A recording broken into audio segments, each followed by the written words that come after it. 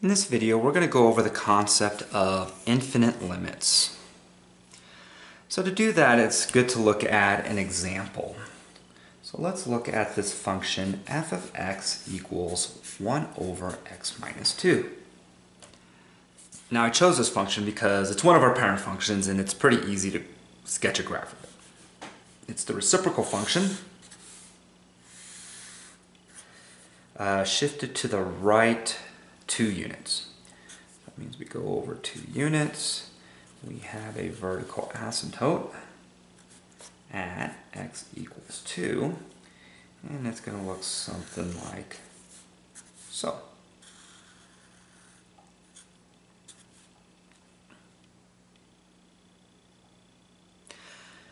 Now, of course, as with all limits, at f of 2, we would get 1 over 2 minus 2, which would give us undefined. But we don't really necessarily care what's happening at 2. What we want to know is what's happening as we approach 2. So let's take a look at this limit here. Let's say we wanted the limit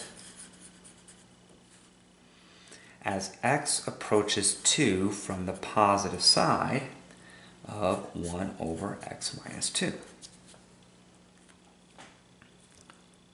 Well, as we're approaching from the positive side, so that means we're approaching from the right side, what's happening to our function?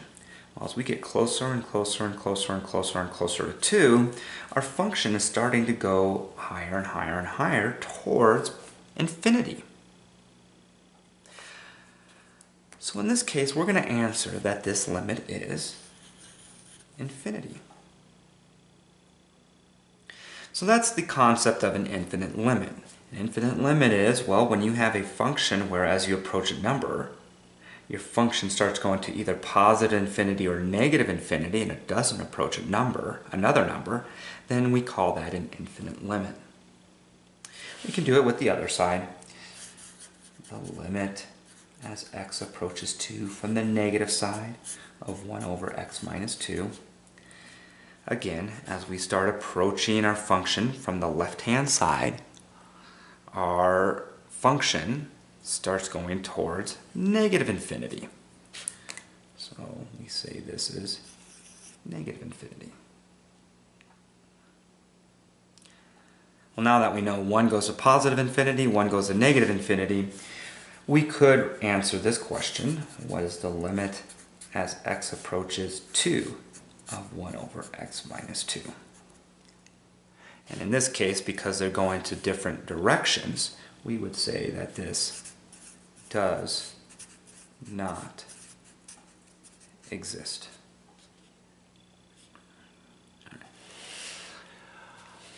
Okay, so there's the basic concept of infinite limits. The concept itself I don't think is very complicated. Sometimes depending on the rational function you do get, it can be a little difficult to figure out, well, where is this thing going, depending on its positive infinity, negative infinity, or, as we'll have an example, it could just be a removable discontinuity and you can find the limit. One thing to keep kind of note here is there is kind of a disagreement in mathematics where you can actually take a limit of something going to infinity. Some professors would say, no, you can't do that because in order to have a limit, it has to go to a number. Some math professors and stuff would say, oh, well, you can. It does go to infinity. So to kind of help with this idea of the disagreement, they create this thing called an infinite limit. So even though it seems kind of picky, there is a difference between a limit and an infinite limit. A limit has to go to a number. An infinite limit can go to positive or negative infinity. And different books treat it differently. This book believes in the idea, the author of this book believes in the idea that you can't have a limit that goes to infinity. You have to use this concept of an infinite limit. So let's go ahead and write that down. Note. an infinite limit is not the same as a limit. All right, so I just said that. An infinite limit and a limit are two different things. A limit requires a function to approach a number. Okay, so it's got to approach a number. An infinite limit requires f of x. An infinite limit requires f of x to lie arbitrarily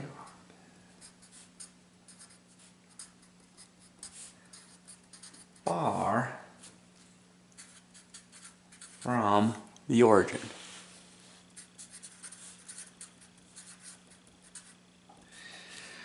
Alright, so it's kind of one of those subtle little things. The only reason I'm telling, I mean, for me personally, it's not that big of a deal.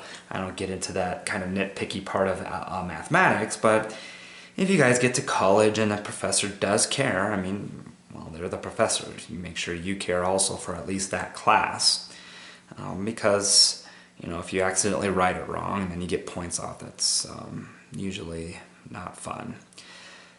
So I just wanted to let you guys know that there is a difference between an infinite limit and a limit with a lot of you know, math professors out there.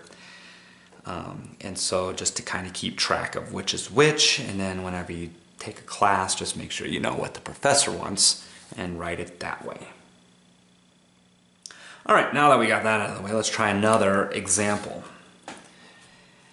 So for this example, we have a function, f of x equals 1 over x minus 1 squared.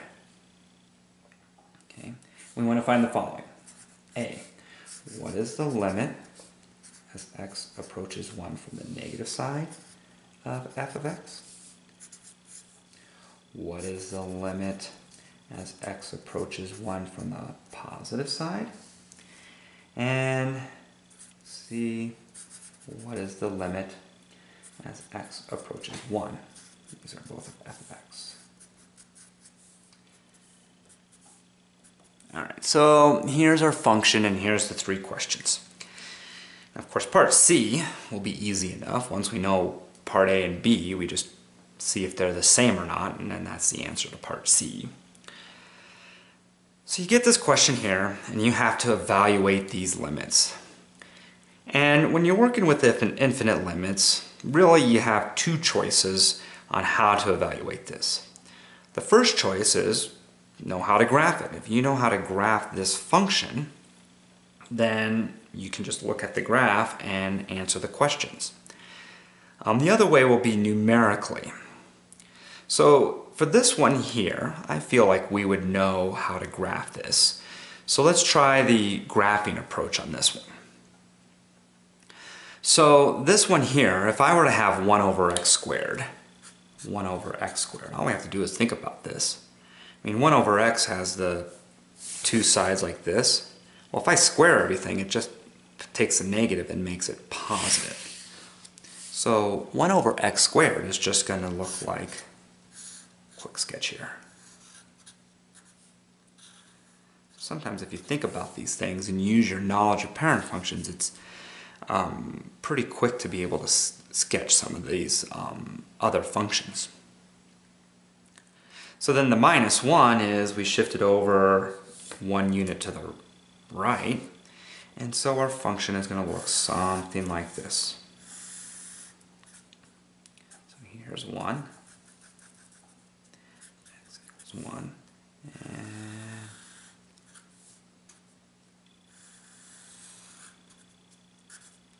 and there's our function. So now that we have our function, then it's easy enough to evaluate these limits. So as the limit as x approaches 1 from the negative side, so we're approaching from the negative side, and as we get closer to 1, this thing is approaching infinity. As we're approaching 1 from the positive side, or the right-hand side, we keep on going to infinity. And as we approach 1 from both sides, it's also going to infinity. And this one was easy to do because if these two limits are both going to positive infinity, then this infinite limit must also be going to positive infinity. Alright, so there's an example, kind of like the first one, just slightly different. But in this one we were able to graph the equation, and so because we could do a quick sketch of the graph, we were able to show through a graphing approach what these limits are.